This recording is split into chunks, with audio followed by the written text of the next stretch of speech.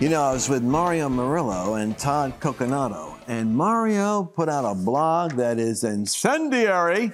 He's calling out, again, specific names and leadership that is compromising the church in serious ways. And so we're going to get into that show. I wanted to talk about that. So he's hosting this little segment of conversation on what's happening in America, what's happening in specific places, churches, and you don't want to miss it. And when I think about, this isn't a pillow fight. This is a war we're in. But when I think about pillow fights, I think of Mike Lindell. I was just with Mike last week. And you know, Mike says, Lance, they're trying to put me out of business again. They're trying to cut off my line of credit. They got me down to well, I'm back on Fox. And somehow he told me how he got back on Fox. He's a character. Well, I want you to go to mypillow.com and support this patriot brother. Use promo code Lance. I got something set up where I got as much as 40% off on some of these products. And particularly, check out the 2.0 cooling technology on the pillow. You know, I hate it, Len. I wake up at night, sometimes on the road especially, and I feel the heat coming off my head. And I got to wake up and I flip the pillow over. It's cool. How about a pillow that has cooling technology? Only Mike Lindell could come up with that. MyPillow.com, promo code Lance. Get a discount off it and just try it. I believe you'll like it.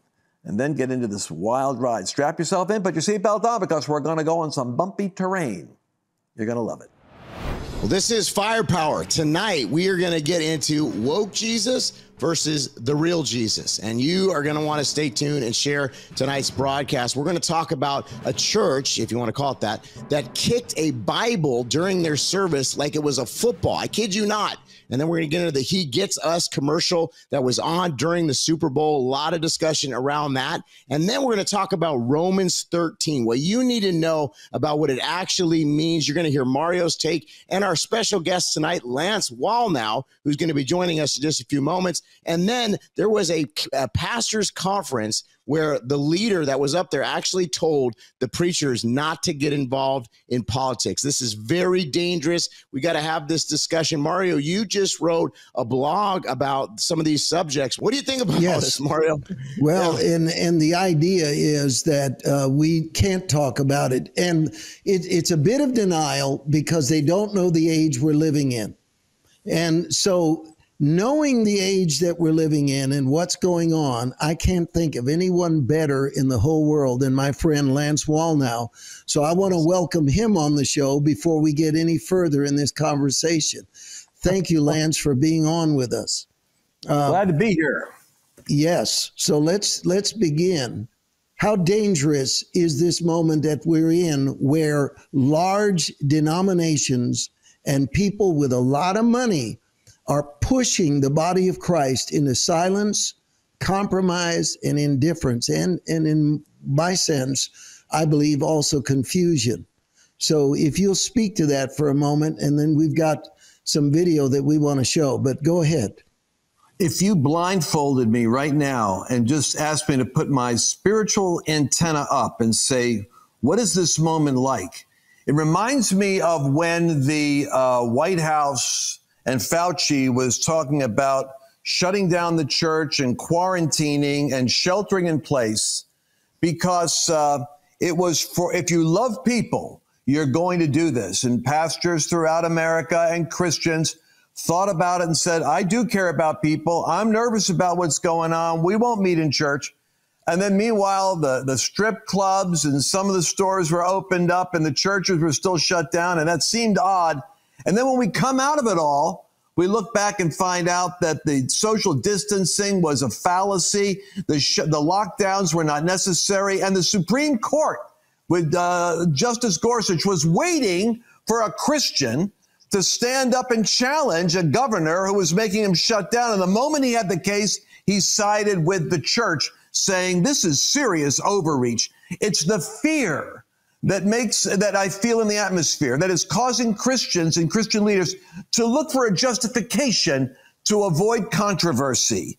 And it's that streak of fear that is being manipulated now by voices of evangelical reason that are using different arguments to shut down and shelter in place. Only shelter your mouth and stay out of politics. So there was an event in Florida just a few days ago in which some of the top pastors of a denomination met, and a very famous expert on leadership told them to stay out of politics. When I wrote about it, and you'll see it at mariomurillo.org, the organizer of the event immediately retaliated and said, no, nothing you've said is true. However, the transcripts of that speech in which the pastors were told not to get involved in politics, not to be divisive, not to be polarizing. And so I wrote about it, and I stand by everything I wrote, Lance. I stand by it all. And I believe it's alarming that this is happening right now. And so what I want to do is show you a video in just a second of how pastors are being told, do not mention politics. Don't come out against abortion. Do not speak to the issues and the crisis that people are going through. But what you can do in church is what you're about to see. A Sunday morning service on Super Bowl Sunday where the theme is so garish. I understand wanting to relate to people, but I mean, this is so over the top that I don't even want to describe it. I want you to see it, and then we'll all comment on it later. So let's roll it right now. It's time to meet our players. Let's head down to the field for today's starting lineups. The myth, the legend, Brian Todd. I'm coming, baby. I'm coming for you. Shoot my shot tonight. Let's hear it for Team Mingo.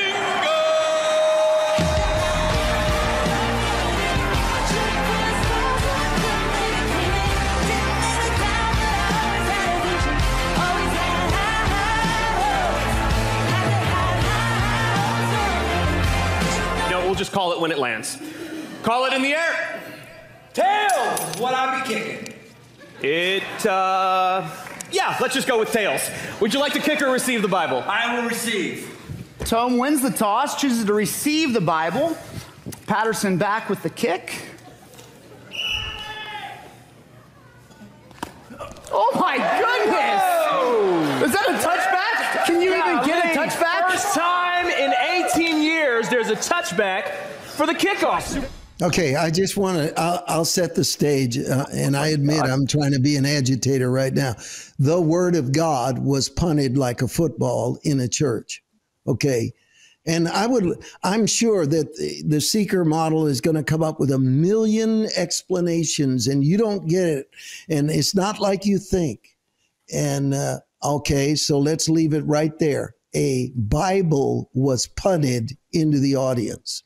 And this is interesting because that is literally what they were doing, taking the Word of God down to the point of being a prop in a skit, and one that is kicked. There it is. So, gentlemen, I'll start with you, Todd. What is your reaction to that? Yeah, it reminds me of that movie. Remember they say, are you not entertained? You know, it's like you come to a church service to get fed the Word of God. You come to a church service to learn. Instead, they're going to church service. First of all, somebody's spending way too much money on entertainment in this church. I mean, got smoke and lights and all these different things. I can imagine that city has a bunch of people that are in need, that need to hear the gospel, and somebody is misprioritizing as far as I'm concerned. But Mario, this is what's wrong with the whole situation. That's about the only Bible they're probably going to get in that morning service is to see the Bible kicked. How sad is that? And I have to tell you, if I was there, I probably would have got up and walked right out of that place. But, you know, this is what people see when they see the American church. And this is why we're in this situation. And later on, we're going to talk about this Super Bowl ad that just came out. He gets us. And what we've really found in the blowback from this is that there are two different groups of Christians right now in this country. And this is the seeker-friendly group, those that are willing to hear the greasy grace and come in and just get entertained. And then those that are the other group are the remnant, those that are seeking that hunger and thirst for righteousness, that want to stand by the Word of God, that realize we're in a major epic battle for the heart of this nation, and that literally we have an urgency in our spirit because everything is on the line. So you got people that are being entertained over here, and then you got people that understand and discern the times over here. It's a very stark difference, and there's no fence sitting right now. You know, and so I want to ask Lance a question. That's a good answer, Todd. The question is that we are living in a time where there's been a resurgence. And what it is, people are feeling patriotic. People are feeling that their nation is being stolen. They realize that we're trying to send billions of dollars to secure the border in the Ukraine, but not in the United States. We have an immigration problem. We have now, I just read today, it is official in the city of San Francisco that there are now more drug addicts in San Francisco than there are high school students.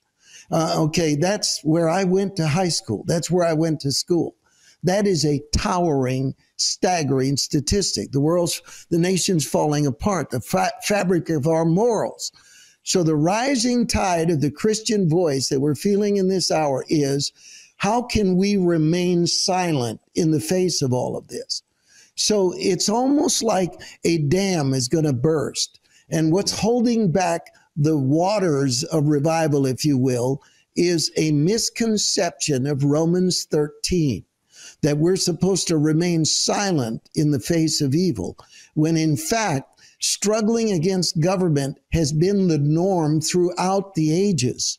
And we'll see that in the Bible. But Lance, I want you to comment on the idea that the church should remain silent because of its view of Romans 13. Well, first of all, I had not seen the Bible kickoff thing, so I'm still processing what I was looking at. I didn't realize that was a church that was doing the Super Bowl Sunday. Were they doing Super Bowl together and watching it together as a church? Or, I mean, I was thinking, can you imagine? Here's what's really sad. I could not imagine a Muslim kicking the Quran. Thank you. No. So it's a statement as to the value of the sacred. And sacred is a real idea. The sacredness of marriage, the sacredness of life, the sacredness of the Word of God. And I think that it's what strikes me as I'm watching that, I got to go there because I got to process this. Yeah. Was there no one on staff, no one who wasn't saying to themselves, is that really a good idea? I mean, it's kind of like that's the kind of stupid idea which one guy comes up with, is maybe in charge of the teen ministry, who gets crazy ideas. And the pastor says, no, we're not going to do that, Charlie. But I mean, that happened. It happened. And so now that it's happened, all I can say is that church has a spirit in it that does not have the fear of the Lord. Whatever is preached that filled that place, and somebody's doing a good job of marketing, it does not have a conscience towards the reverence of God, or you wouldn't be able to pull that kind of a show off. And as far as the voice of the church, here's my encouragement. I've never been more certain than now that when I listen to the people that are in the churches versus a lot of the leadership that will listen to don't get political, the people have more sense than the leaders. There's an awakening that's already started. There's a whole, in other words, there's a large number of Americans who have an instinctive, intuitive sense of the danger the country's in and an unwillingness to be silent. And what's weird is Russell Brand and Joe Rogan and Tucker Carlson and Elon Musk are doing a more courageous job of discerning the times and taking a stand against Disney or interviewing Putin, they're doing what they can do to get into the line of fire and say, there's something bigger going on here than just my career. I need to take a stand. I think that the church ought to be challenged by that. Yep. And I think that one of the things that we're going to see in a moment is a video with Glenn Beck interviewing a pastor from the state of Washington named Josh McPherson, Grace City Church. And he's going to say something about what Lance just mentioned. And I want to set it up because we have so much to do tonight that I want to make sure we get to it all. And I got so many questions I need to ask. In this video, you'll see one of the finest explanations of what Romans 13 originally meant and where the church needs to be. So We're going to roll that tape right now, and then we're going to talk about it. There's a mainline theme you could tie through scriptures where, like, one of the key tensions that's driving the story is the people of God in tyrannical government. Moses, Egypt. Daniel, Babylon. Esther, Persia. Paul, Rome. They murdered Paul because they deemed him a threat to public health and safety. And so what I see pastors doing is they take Romans 13 and then they go, I need to contextualize this, so we got to obey the government. And what they miss is they disconnect the writing of Paul in the epistles from the life of Paul in the book of Acts. And when you disconnect the writings of Paul from the life of Paul, you miss the message of Paul. So the same guy that said, honor the emperor, spent the last 10 chapters of Acts suing the government, calling them out, preaching the gospel, and they finally cut his head off. When I came to this revelation, Lance, and I'm going to have you comment on this, I was told by God to do a tent crusade during the COVID lockdown in California. And I said to the Lord, I'm breaking the law. And God said, no, you're not. You have to obey the highest law of the land. And what a lot of people don't remember, Lance and Todd, is that the highest law of the land in America is not the laws that are written locally or the laws that are written even federally, if they don't jibe with the Constitution. God revealed to me that Gavin Newsom had broken the law by telling me to be quiet and by forbidding Christians to worship together. Yep. And when I realized that I wasn't being a rebel, I wasn't being an outlaw, I was obeying God. In Romans 13, it says that the governments that are from God or endorsed by God do not impede goodness, but they are there for our protection. Our government is supposed to be protecting us. And so do we submit to the American government in its current form? No, it is a rogue government. It is fighting God, fighting truth, fighting the word of God, and it is clearly doing the opposite of what the Constitution said. It said, for example, we believe that these rights are, that we are endowed by our Creator by inalienable rights. All right, then it says life, liberty, and pursuit of happiness. Then it says that those who are governed, that God put it on us to make sure those rights are protected. So when those rights are not protected, it no longer is constitutional. And at that moment, the law of God trumps the law of man. And that's why hiding behind Romans 13 to stay quiet is unscriptural, and it's actually a violation of the righteousness of God. There you go. So, Lance, I'm going to throw it to you.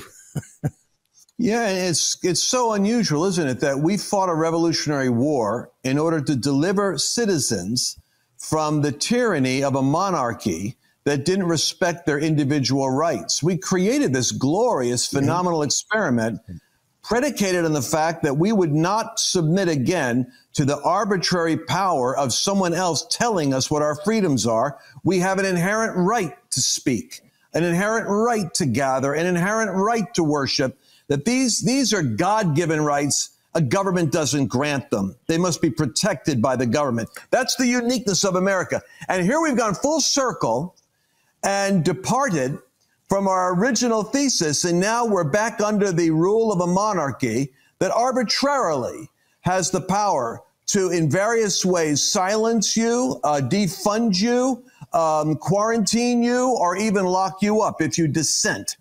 And so the moment that we're in right now, I'm looking up something I read in Hitler's Table Talks. It's from the pastors that met with Hitler as he began to clamp down on their freedoms. And there was one meeting where Niemöller and the other pastors were meeting with Hitler early on in the evolution of him becoming a dictator. And at first he sounded like he was championing freedom in the church and Christianity. And then gradually the mask came off and they spoke to him about some of the things he was doing politically. And he turned on them in fury and scared them. He said, you are responsible for what happens in the church. I am responsible for what happens in the government. You pay attention to your area, and I'll pay attention to mine and stay out of my backyard. And at that moment, you have the nature of what real fascism is, whether it's on the left or on the right. It's when government tells the church, you stay in your lane. You don't have the authority to comment on what I'm doing. Bam. Todd. Yeah. What is your take on this? Just to piggyback on what Lance is saying, with the Danbury Baptists, for instance, when they said that, this whole lie about separation of church and state, a lot of Christians have bought into this. And I think that's what's got us to where we are right now. But that was a letter saying that the government was going to stay out of the church's business, not vice versa. So if you look at the Continental Congress or all the people in the initial stages of our country, our founders, they were very, very comfortable with praying and speaking the word of God right there in the Congress. There was no separation there.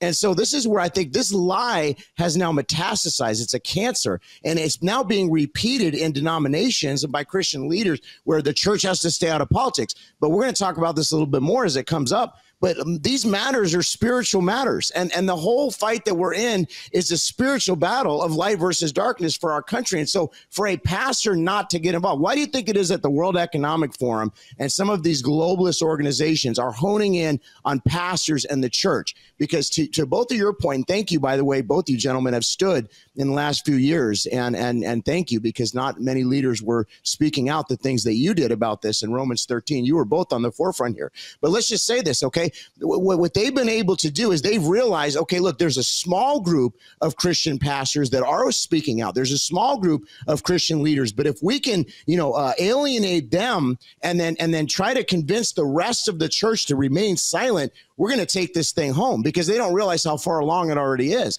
But see, this is history repeating itself. It's exactly what Bonhoeffer was dealing with, and we've all vowed never to let that happen again, but yet here we are. So we have to go the other direction.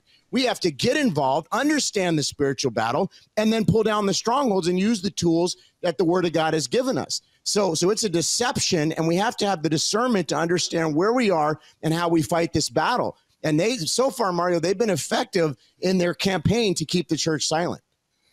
You watch the two-tiered thing. The very crimes that Biden committed with classified material, he's getting off the hook, is what they're going after Trump for. But here's the hilarious part, and why I bring it up right at this moment and why it is in context. Biden is not supposed to be convicted of doing what Trump did because he's mentally elderly and unable to remember. So you have to ask the question. You just said that Biden is mentally incompetent to stand trial for breaking the law, but he's mentally competent to remain in office as the leader of the free world. So here's how it works. We are going to use his mental incompetence when it suits us. We're going to deny it when it threatens us. That speaks to what is happening right now inside the church. We're being told this: we can be stupid and silly, but we can't be scriptural. That'll offend people and alienate them. So if I'm going to preach a true gospel of repentance, I'm going to alienate the modern mind. The problem is that reminds me of when I was in high school and they said, we're not going to flunk anybody anymore. I went back to my high school years and years later and saw the San Francisco philosophy. We're going to socially promote people that can't do math, can't read, can't do anything. And we're going to graduate them. And so I asked them, and I said, why? They said, because it will injure their self-confidence if we flunk them. And then I go, well, so after they graduate and they enter the job market and find out that nobody can hire them, what's going to happen to their self-concept then? The same thing applies to preaching the gospel. If I don't tell you to repent right from the top, the active ingredient of your conversion isn't going to happen. You're not going to get your miracle. So it's impossible to make any sense out of punting a football, doing a commercial on the Super Bowl that merely stops at "he gets us," because you're not going to see the transformation. You're not going to see the power. Why does that apply to everything else we're talking about? Because the church cannot be just aware that they're after our silence. It's what they don't want us to say. It's not that they don't want us to talk. They don't want us to say anything that will take the devil off of America, that will save you from your sins, that will transform you and remove the addiction. And that's what we're championing on this show. We are after a moment, a reformation, a miracle in America that will truly save us.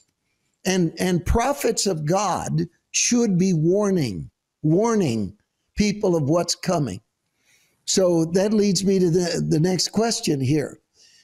In this hour that we're in, Lance, I really believe that we have to be willing to put our reputations on the line, that we cannot now any longer play nice, that the evil has gotten so pervasive and so deep that we have got to have a very clear message and a very bold message for America. Yeah, you remember that scene in Tombstone where one of the cowboy guys is drunk and he's mouthing off and he's so aggressive in his defiance that he backs right into Wyatt Earp and smacks into him, and he turns around and Earp just whacks him with his hat or not, knocks him out. I really feel like what's happening is the devil is becoming so aggressive and brazen in his pushing on the righteous who are reluctant to draw the sword, who are conscientious about civil disobedience, who are thinking about how to do what is noble in the sight of all. And the enemy's really pushing us to the point where we have to turn around and strike back, and God is in it. The left and the woke commercials, for instance, on the Super Bowl, I had to really stop and process, what is it about this that is a problem? And I realized something. A half a truth is an entire error. The half that they have is they want to present a Jesus that says, neither do I condemn you. I get you. But they don't like the other part of the sentence, which is, therefore go and sin no more. The neither do I condemn you that Jesus spoke to the woman caught in adultery was attached to go and sin no more. If the church isn't willing to talk about sin, it presents another Jesus than the Jesus of the Bible. It's the woke Jesus that the silent church ends up promoting by accident. Now, I want to tell you, that is so important, what you've just heard. And I want to build on it. This lie of a palatable gospel, this lie of a friendly gospel, this lie of a comfortable gospel is predicated on the idea that that's not what people want. People are scared of that. There's only one demographic that is scared of the preaching of repentance. There's only one demographic that truly doesn't appreciate it. And that is the compromised, lukewarm Christian. Because the average citizen outside is terrified. Their life is in shambles. Their money's no good. They can't buy a house. They don't have a future. They're constantly being pulled into gratuitous immorality. And they're scared to death of what's going to happen to their kids. You know what they do?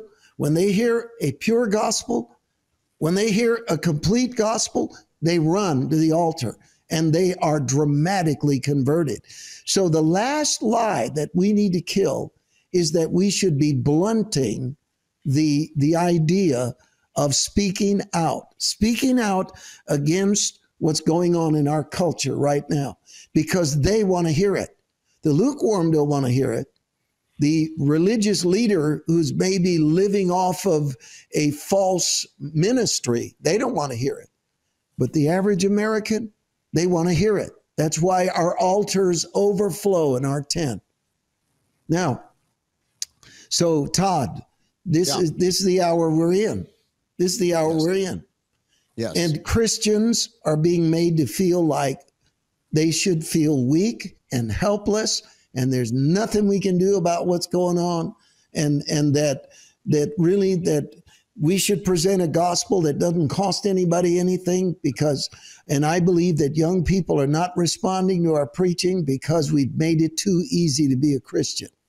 If we told them what was really going to be involved and the power they would know and the fact that they would be a hero for truth and not just look for a groovy feeling, they would be transformed.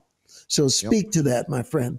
Yeah, well, when I came out of the world, I was a Hollywood actor. I was messed up. I was partying. I was drinking. I was doing some drugs. You know, when I came out of the world, there was a gentleman that was willing to tell me the truth. And he told me the hard truth. And listen, there was times when I put my tail between my legs and I left that meeting like, wow, you know, but you know what? If he didn't speak that truth to me, Mario, if he would have just washed my feet, if you just wash feet and then you don't talk about repentance, you don't talk about the gospel message, then you're just kind of like a weird person that just washed feet. There's no point. Why would you wash the feet if there's no message? You know, so the whole thing is that's what they've done. They've taken away that's what set me up for success. And that's why I've had longevity in my walk with Jesus Christ. There's another layer, fear of the Lord. And we're seeing this common theme throughout the show. There's not a fear. I mean, if you're willing to kick a Bible, you know, in a Sunday service and there's no fear of the Lord, that just doesn't, like Lance said, you don't even think about how that's like, you know, totally blasphemous and horrible to do. There's something wrong with you. And what's wrong is they're not spending time in the secret place. And so what's happening, I think the Lord is using this time because what we're seeing now is those that are spending time in the Word of God and those that are on fire for the Lord. And this is the only way we're going to make it in the days and weeks and months and years ahead is we have to be on fire for the Lord. We got to be in his word. We got to know what the word says and we got to speak the truth boldly like the Apostle Paul did. And so what this is doing essentially is exposing the weak sauce, soy boy, fake version, emasculated version of the gospel. It's not the gospel message. There's two different messages. And so I think that the Lord is using this, and I'm thankful because it's actually developing a conversation. I've seen a lot of people on posts the last couple of days on social media having this difficult conversation. It's a conversation that needed to be had because now what it's doing is it's bringing to light what's actually been happening for many, many years here in the Western church where they haven't been teaching and preaching the full Bible, Mario. All right, we're going to have to stop right there, put the brakes on. We're about to get into something really very interesting, as though that wasn't interesting to begin with. I had so many ahas that came out of this. I got notes I was taking while this broadcast was going on. But we're going to have to do part 2 tomorrow. I don't want you to get it all at one time because, you know, it's like a big meal. This is a lot of meat on that menu. So we're going to go with tomorrow. I want you to watch part 2. And don't forget the cooling technology on the pillow that Mike has just come out with. Go to mypillow.com, use promo code Lance. You get like up to 40% off of his products. I still wear his slippers around the house. Let's support Mike Lindell and stand together because God's doing something big in the body of Christ and he's doing it through unity. We'll see you again tomorrow. Did you enjoy this latest episode? Please remember to share it with your friends. Because the more knowledge you have, the better equipped you are to navigate the world.